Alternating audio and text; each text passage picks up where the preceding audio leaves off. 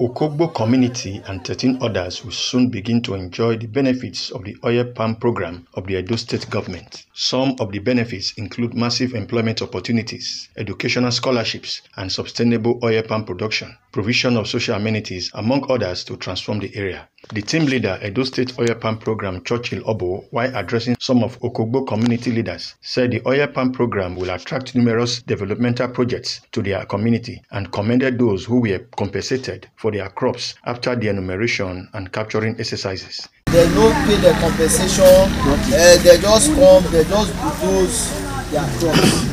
And my plan today now to also know whether that one are true, because we will get revenues. That is why this enumeration team they very stringent. We not just do any say community, just carry money, give community. No.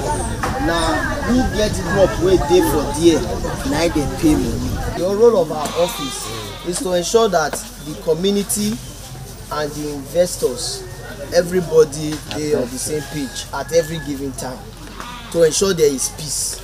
Some community leaders who confirmed that their people were compensated for the crops appealed to the Governor of Edo State to allocate more lands to the local farmers to enable them earn viable livelihood. What I talk say make government do now, the one where they want say they want carry, make they still leave us some part for us, make they carry our farm.